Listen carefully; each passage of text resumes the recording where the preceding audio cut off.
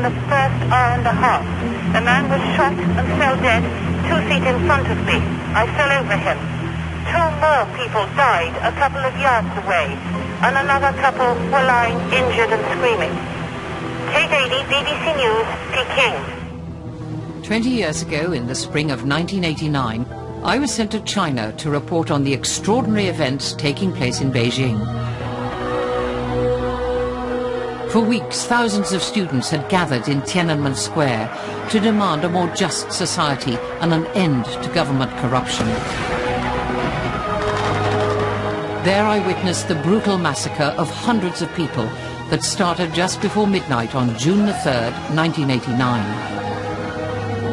Now I'm returning to hear the memories of those who survived and to find out what happened to them and their dreams of freedom.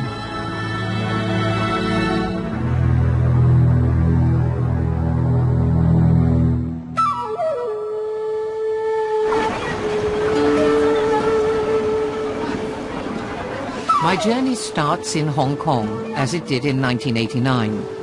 I'd been before a scurrying, industrious place with a tradition of freedom of speech. As I arrived that May, it was erupting with passion. Nearly a quarter of Hong Kong's population, over 1 million people, had surged onto the streets in support of the Tiananmen students. Many here dared to dream that China could change, that communism could fall. Then, getting into mainland China was simple. $50 to a backstreet travel agent for a tourist visa. But before last year's Olympic Games, the Chinese government proclaimed a new policy of openness. In theory, Western journalists are free to report anywhere.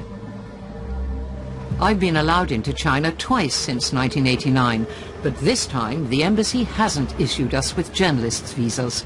Our only option is to travel as tourists, effectively undercover.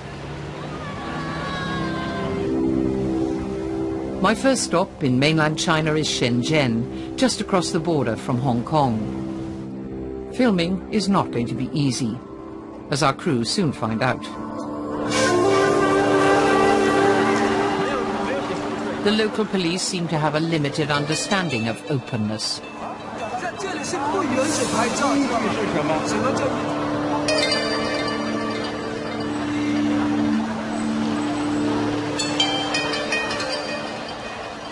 We're working with a man who remembers 1989 well.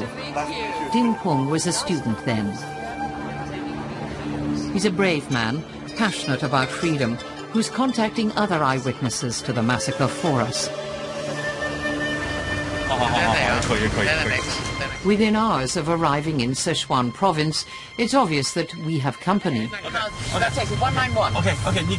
Despite the hordes of tourists and business visitors to China today, foreigners may still be followed by the secret police. There, that's them. Where? 191. It's turning left. Especially if you have a camera. What are they frightened of? They are afraid of some happenings which will damage the image of China. So I think the measures they take is to stop people from seeing it. It's intimidation? Yes, it's actual intimidation, which is a violation of Chinese law, practiced by police. In other words, when we find it irritating, but in fact slightly amusing that they're so inept about following us and what they do, this is no joke to Chinese.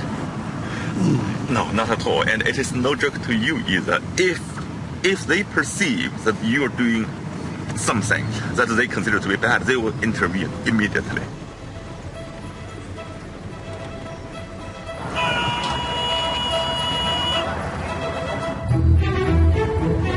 Returning, I find Beijing unrecognizable, changed from bicycle heaven to a consumer-driven machine, sporting Olympic trophy buildings.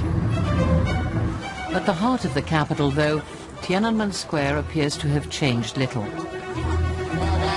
A massive public space, but where the public is suspect. It's said that even those selling postcards are plainclothes police. There's a uniform everywhere you look. What there is not is a memorial, even a hint, as to what happened 20 years ago. No plaque or statue to honor the dead. In 1989, the square was full of thousands of students demonstrating against their government, a protest that ended in bloodshed.